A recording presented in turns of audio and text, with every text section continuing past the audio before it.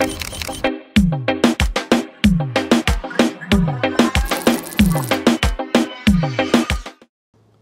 see her glory, but they don't know her story. They see her life, but they don't know her sacrifice. Member of Parliament for St. James West Central, Attorney General, politician, mother for many, a beautiful wife, a lawyer. She was at the bar and at the bench. And right now, she's here with me on Women in Politics.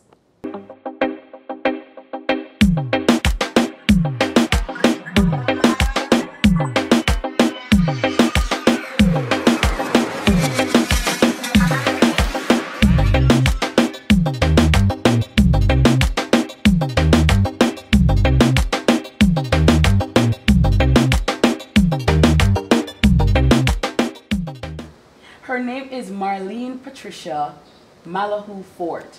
She is the Member of Parliament for St. James West Central and my very special guest on Women in Politics. Good afternoon to you, MP. How are you? Good afternoon. What am I to say? Fluff, fluff, fluff? Well, the fluff is here. Everything is here. The niceness is here. How are you doing? It's a lovely day. It's a little hot, but it's breezy. Yes. And you catch me at home. Yes. Well, thank you so much for having us in your beautiful home. You're looking radiant. You're looking relaxed. I know that we're on the cusp of an election, but you don't seem worried at all. Why is that? I generally take things in stride. It's part of the cycle. It has to come. Yes. There are enough things to stress us out, you know, Yes. so we have to take things in stride. And how have you been managing and coping with the COVID-19 pandemic? I don't know if I'm the only one, but wearing the mask is so uncomfortable. But I have to do it for protection. Yes. So you kind of gauge. COVID has just hit us really, really hard. But it has been amazing to be part of a government that is just determined to ensure that our people are protected. And that has been a saving grace. So at home, my husband stays in. Yes. And he says, be very careful, don't contaminate me, because I am taking my best care to avoid anything. And I really just stay out of harm's way. It's a little difficult when you go in the constituency and you say to persons, we have to keep the distance. Just last week, I shifted back from a constituent and he looked at me and said, Miss, I want Ascani. Yes. Yes. And I had to say, no, remember social distance, no. And if I get it, it's going to cause problem not just for me, but for all of government, including the Prime Minister. So some people, they just don't understand the distance. It's a readjustment because, as I've also said, I think we are communal people. And so naturally, when I see you, I want to hug, well, go on, Marlene, hi. And then in the middle of the hi, it's like, yes. So it's a readjustment that we all have to endure. In terms of learning about yourself, is there any lesson that COVID taught you about Marlene? A lot of people had a lot of time to reflect, introspect. Did you learn anything about yourself during that time? I think it was a reminder of how much I love the outdoors growing up, just the simplicity of life that I grew up with. So in between, unlike many persons who have the luxury of not showing up for work and working from work, I had to, you know, the team of us in government managing, even though we did a lot of Zoom meeting. But for a week or 2 or 2.5, I was out of the constituency. And that was unusual because I'm here every week. So not traveling. And when we had Zoom meetings, I literally started planting. Planting a plant, cutting down. I decided I'd cut back the little plants. It's not a lot of space. And just watching them spring back has been nothing short of amazing. So you have the green thumb. I wouldn't quite say I have the green thumb, but I think what interests me is watering them. Don't do a lot of watering with the restrictions, but I end up watering myself when I try to water them. Absolutely. Well, which is part of the childhood. You know, you just bring the water on yourself. And speaking about your childhood, you grew up in Paul Island in Westmoreland. Bet you never hear about it. I've never heard about that place. What was it like for young Marlene Malahoo growing up in Paul Island? So Paul Island is in the middle of the sugarcane fields. You don't pass there, you have to be going there. Right. In the Frome Belt, but in the middle of the sugarcane field, I'd say between Grange Hill and Little London. Had a very happy childhood. I was the last of my tribe. Big family. Loved and protected by all. Some persons claim that I was spoiled by my father. I say otherwise. Oh, wow, you were the wash belly. Yes. but simple childhood in the country, which I think is, for me, remains my true delight. Yes. What were some of the morals and values you were taught by your parents or instilled in you by your parents that you still hold true to today? You know, that would take a whole program. Oh, right? wow. Women in politics take two. So my father was Indian, and I grew up in a biracial family, as we say. Spent a lot of time around my father, who taught me a lot of things. He had very, very strong morals. Yeah, what was his name? But first, Alexander the Great, Alexander Malahoo of blessed memory. He died 16 years ago, but I was my father's daughter. Yes. Loved by him, and he was one of those fathers who would tell me. In fact, those persons in my childhood know the little expression, your father loved you like how ants love sugar. Wow. That he was a proud father and a proud father of his daughters. Spent a lot of time, values of honesty, integrity, education meant a lot to him. Yes. And serving others, being kind and helpful to others. And my mother now was a strong Jamaican woman. And what was her name? My mother's name is Euphemia. Euphemia. You know, sir, big up Miss Euphemia. They call her Miss P. They really call her Miss P. How you doing? Yes. Yes. But what I think was special is that it was not the norm for children to grow with mother and father. Yes. So a lot of single parents, yes. So the nuclear family setting. A lot of grandparents, but my parents insisted that their children had to be raised by mother and father. And I think for that, I am eternally grateful to my mother and my father. Absolutely. I couldn't imagine my life being otherwise. But then there are so many others who have not had that blessings and, you know, just give thanks. So did that help? So having both parents around, having those morals and values instilled at a very early age, did that help you to excel at Manning's High School? Because you were the head girl there. Talk to me about your days at Manning's. My mother claimed I was a very headstrong child. Yes. In fact, the story is quite interesting. So my mother said when she was pregnant with me, the doctor told her to abort. Oh, wow. Because she was miscarrying. Abort. She said, absolutely not. No abortion. She almost miscarried, but she didn't. And when she went into labor, my dad was taking her to the hospital. I was the only one born in a hospital. Those days the midwives came into the community and delivered the baby. So she was being taken to Savlamar Hospital. Yes. Father met in an accident, tear off the side of the car that she was sitting on. So they drove to the hospital with no door on her side. And when she arrived at the hospital, doctors and nurses on strike. Oh, wow. No, sir. A concatenation so it was quite an eventful birth. Yes. She said I was born at 7:45 a.m. and up to midday I was still covered in placenta. She recalled very clearly because of what was happening.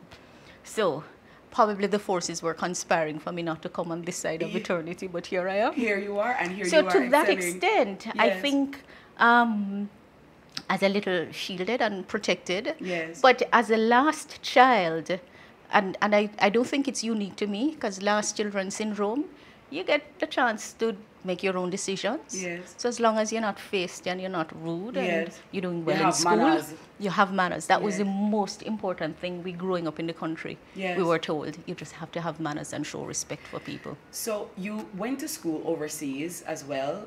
You went to Yale, you went to Harvard, and of course you went to Barbados for law school. Did you always want to be an attorney at law? Yes, was man. that always your passion? Well, you know when you grow up in country and you talk a lot. Yes, yaton lawyer. Right. Yes. You're labeled. So I grew up in a household where we were allowed to express ourselves. As long as we were not rude, we were noisy, and we spoke, but it was encouraged. I remember my father would line us up and told us how to introduce ourselves. And at the end of it, we had to say, and I'm Alexander Malahoo's daughter. Oh, wow. It was the identity. So when you go out, you have to remember that you're not going out alone. Yes. So for all my life, I knew that I had a whole tribe and a whole clan behind me. Yeah, I could argue myself out of any situation, yes. and I could argue on anybody's behalf. So from primary school, yes, I decided that I wanted to do law primarily. I wanted to teach, and then I wanted at one stage to be a pastor. Oh, wow. Amen. How did you change that? Because I grew up going to church every day. Yes. Every day? What denomination? That's interesting. Evangelical, Pentecostal evangelical, but this small community had about 4 churches. So we had the Wesleyan Holiness, which was my paternal side church. We went there too, because we had to go to Bible school. And my mother's side, after the evangelicals came and they set up church, we went there too, and which cousin go to church. So it was between school and church. Yes. So that was a model that was set in front of me. And you're taught that, you know, when you become a child of the King, you're just the very best. Yes. So it doesn't matter what the circumstances are. And those were the formative thoughts in my head and many others. So you go to church. On Monday was young people's meeting, Tuesday was prayer meeting, Wednesday was another thing, Thursday was this practice I couldn't sing, and then you have youth club on Friday and you go to church. That's how I grew up. Very well. So you're very well so churched. A lot of people don't know that. Yes. And then it was one of those. Are you baptized? Of course. Oh, amen. Of course. I was baptized as a teenager. At what age? 15, 16. Yeah. You have a backslide? Lord of mercy, the Christian walk is difficult, you know. In Jesus' it's name. difficult. No, humanity is broken. It's broken, and it's a struggle. But it is in that context that my values and principles are grounded. So. How has the education that you have attained from the University of the West Indies, the Norman Manley Law School, also the Harvard University in the United States, King's College in the UK from where you got your master's, and you also went to Yale. All of those experiences outside of Jamaica, how did that help to form who you are today? So growing up in this little community, my father would always say there is a whole big world ahead. In fact, when I left Manning's, I was actually supposed to be going to Russia to study at Moscow State University. Because of what was happening at the time with perestroika, glasnost, I didn't eventually go as others who had been awarded scholarship. Yes. But it was always drummed in us that there is a whole wide world to see, and you should try and see it. Yes. And so see it you did. Still seeing it. Still seeing it. Still seeing it. Do you see a lot of it with your husband? You have your husband who you referred to earlier. Talk to me about how you met him and how did that love blossom? You want me to put out my business? Yes. Let me tell you something. Yes. Love is always wonderful, and we want to know the secret. On August 3, I'll be married for 19 years. Oh, wow. Yes. My husband is not in politics. Yes. You know, he is the retired president of the Court of Appeal. We met in the profession, yes. and he is much older than I am. But I remember him telling me clearly that his intentions were quite honorable. Yes. And began first discussing legal matters. And, you know, if you meet people, you interact with them, and it blossomed. Was I in trepidation? A lot of trepidation. Yes. So a mischievous sister of mine, who's almost my best friend, decided to tell my father about my dating this man who was so much older than I am. Yes. But my father is classic, you know. He was classic, so he listened out. And he heard my sister Jackie, and then he looked on both of us and he said, well, my daughters, it's better to be an old man's pet than a young man's slave. You know, I like Alexander. He went on to say that when an older man takes up with a younger woman, people will talk about yes. her gold digging and yes. what she after, but just remember, you have your own. Don't be bothered by what people will say. Yes. When they get to know you, they'll understand that you're not going down that path unless the heart is there. Yes. And that was very good advice. My mother, on the other hand, looked at me very sternly and said, you sure he's not a nurse him looking for in his older age? Men and women have different perspectives. Yes. But my husband is an amazing Jamaican who has served the country in many capacities, the last 2 being president of the Court of Appeal and yes. previously as director of public prosecutions. So my entire family life is grounded in law, yes. law-abidingness, yes. You know, respect for the legal and judicial system. Yes. Those are my internal traditions, and just building on what I grew up with. Did you ever get angry or annoyed or feel attacked when people would make that comparison of his age and your age and they're talking about it? Did that bother you at all? How did you deal with that? Actually no, because I think it's not unusual for people to look on. I mean, people will refer to him as my father and I as his daughter, so we would joke about it. I say, if you make a decision and you're brave enough to take it on, then you have to deal with it. I really wasn't bothered by what people said. I knew I made my decision for the right reason. And yes, people were very mean. I remember once we were invited to a function by another highly placed public servant, and she knew who I was, and she looked and said, oh, what was the comment? Something about my father. I said, oh no, he's not my father, and you know that. Wow. And I said to the husband, I say, come, somebody don't invite you to their function and turn around to be cheeky. Yes, so we're going, and he was very fine, and we left. I said, thank you for the invitation, but clearly you have made us not welcome here. Yes. Don't matter to me. And what does he think about your winning streak in politics? Does he support it? I think my husband's heart is broken that I went into politics. Oh, why? Tell us. Because I was on the bench. Yes. I what is now the parish court, and he thought that I had a most promising career on the bench. Yes. But he also, I think, understood that I go after my passion, and anything I feel strongly about, I will pursue. But I think he doesn't get involved politically at all. Yes. He watched, and he reminds me that, remember, I came to politics having had solid professional experience.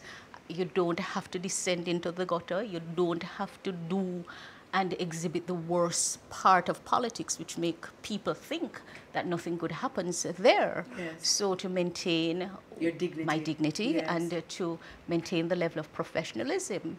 And his counsel is very wise. Yes. Very wise. He has the capacity to criticize in a way that you can only make amends. Yes. In other words. You have to, yes, sir. Yes. I totally understand. But he's very, very supportive otherwise. Yes. But he's non-political.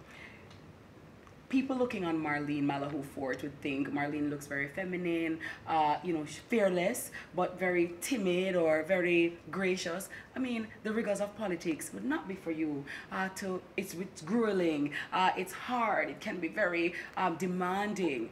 How does Marlene transform from the Attorney General, the lawyer, the judge, to the Member of Parliament for rather difficult places in Jamaica and constituents who require and demand a lot of you? See, I think I'm big in training. I think that for any skill that is required for a task, you can acquire the skill. Some people may have natural proclivities, just like how you have the personality yes. for it, and you have the fluff for it. So you may come with talents and you may come with natural proclivities, but I also believe that any skill that is required can be acquired yes. and can be taught. So for me, is understanding that there is myself and there are roles. And all of us have different roles. So your Absolutely. role as a parent, your role as a wife, my role as an attorney general, my role as a member of parliament, and then there is Marlene, me. Yes. And many of the privileges are attendant on the roles we carry. So if you're not grounded in your sense of who you are yes. as a person, you may find that you become defeated when you don't have the roles and the privileges of office.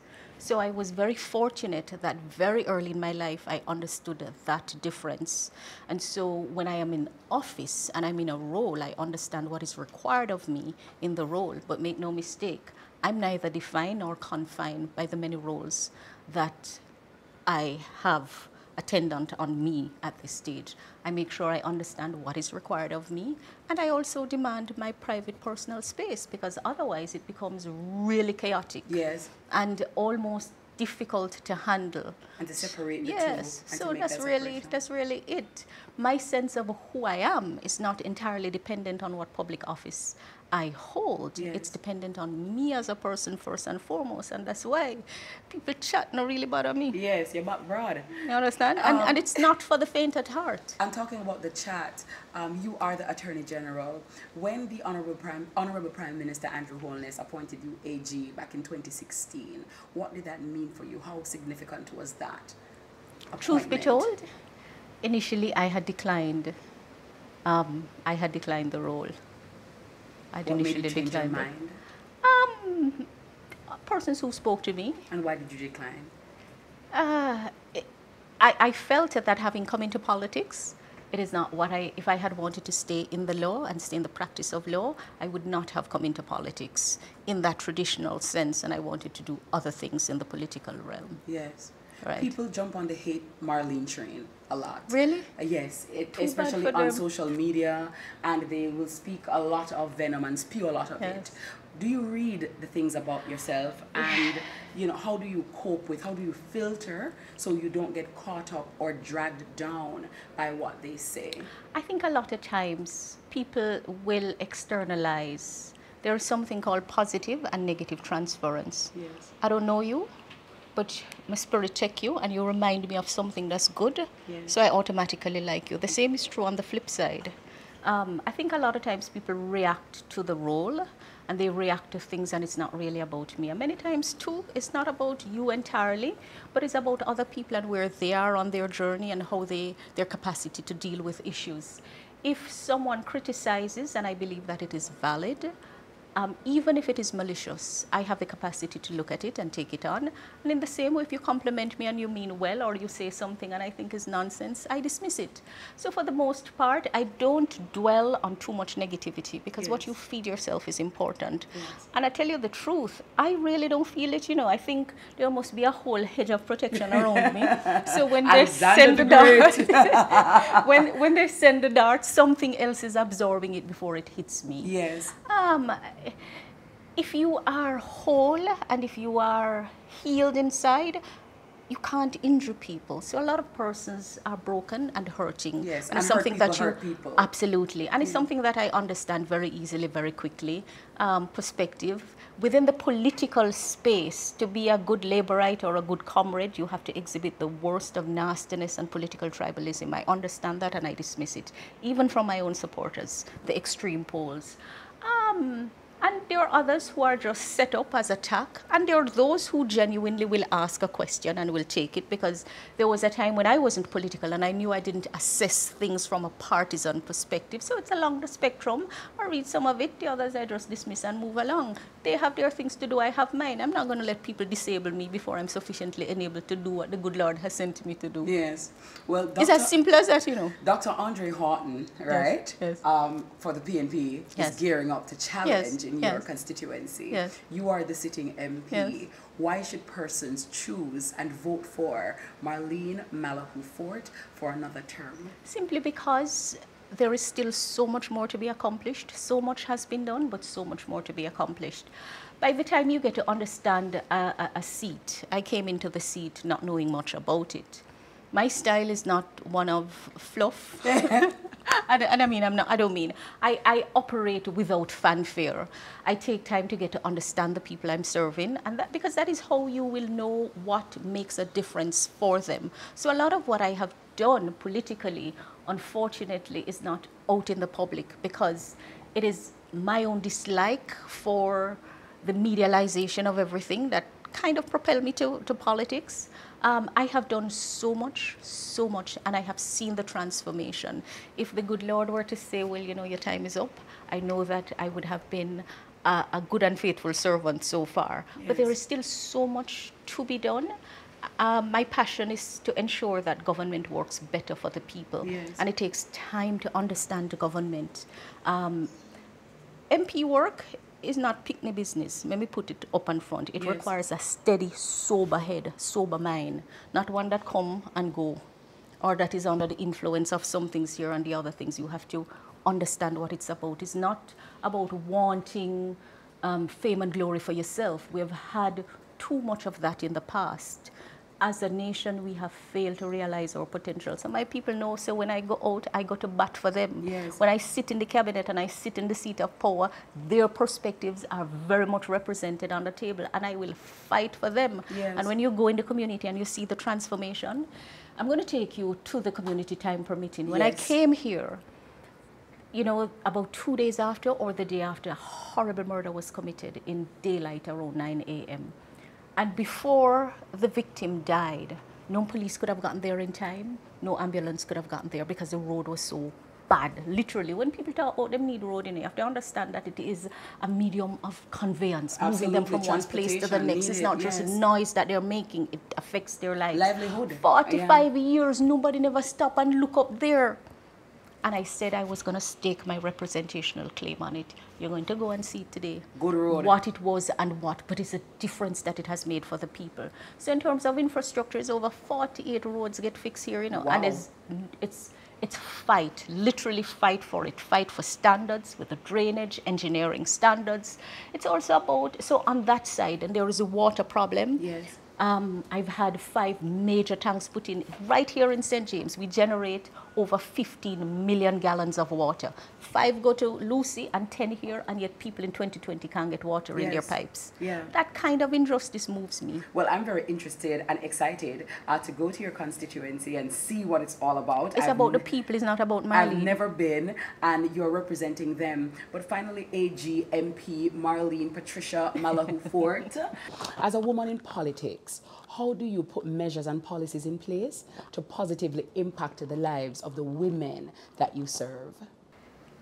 You know, I have always worked on women's causes all my life. So in my teenage years, I was a rights advocate as a young teenager. In fact, at that time, most of the work was done through the other political organization, but I hadn't viewed it as such. Championing rights, when I left law school and I was a prosecutor, I dealt with a lot of issues of sexual violence, the rape, the incest, the carnal abuse, the domestic violence. I am one who believes that in the same way that others have paved the way for us and we stand on the shoulders of those who have gone before, then you have to pave the way for others. So for me now, is to walk through the door and leave it wide open for others, not to close it because I have gone through it. Yes. Our women are special. Our women are special. They're hardworking people.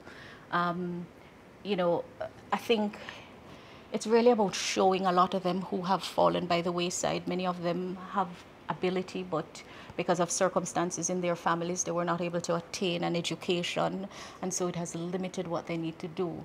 But there is so much potential, and it's getting government to respond and make sure the policies understand the realities of those women. I'm actually very excited about recalibrating government, the machinery of government, and people who work in it to understand that you're not an entity unto yourself. All your roles and functions are designed in a way to ensure that people's lives are better off.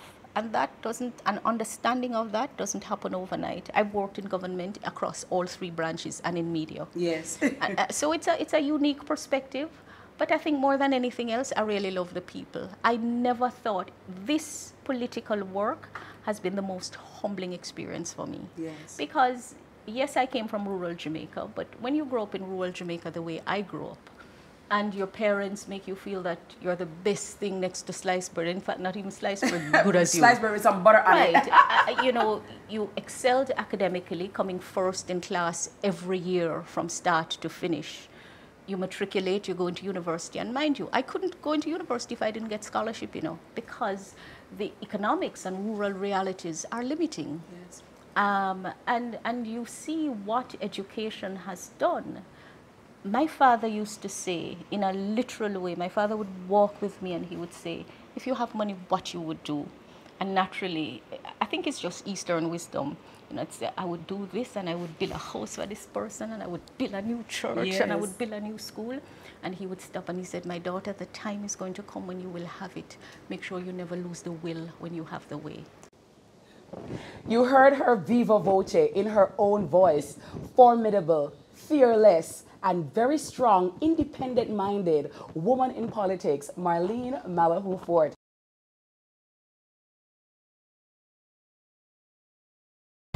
When in Jamaica, I know I can always count on one place to get to where I'm going. I'm able to unlock the true Jamaican experience with Budget Car Rental. There's a car for every mood, taste, and journey I plan to take. Whether it is business or a quick scenic trip around the island, Budget has just what I need at 4 convenient locations. With my busy schedule, being able to book online makes it even more worthwhile. Budget is with me for the long haul.